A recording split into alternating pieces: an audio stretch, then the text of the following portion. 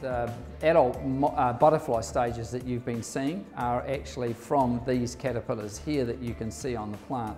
So these caterpillars do this kind of feeding damage that you can see here. It is a very significant step for us. So we've been working on this project for quite a long time now, and our initial attempts to rear this butterfly indoors failed, and we spent 3 or 4 years trying to actually mate the butterflies by hand pairing them. We tried to mate the butterflies and get them to actually lay eggs in the Butterfly Creek butterfly house, and eventually we imported juvenile stages and released those in the field and managed to get them to survive through to adult and establish.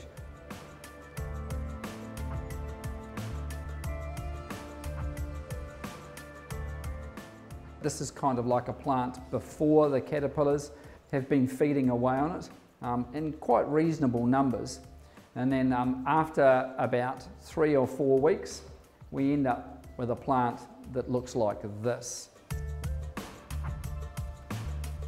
And when we release the caterpillar stage, we need to release large numbers of them at each site to try and ensure that we get establishment of them. So we're aiming to release at least 1,000 caterpillars at each release site around the countryside.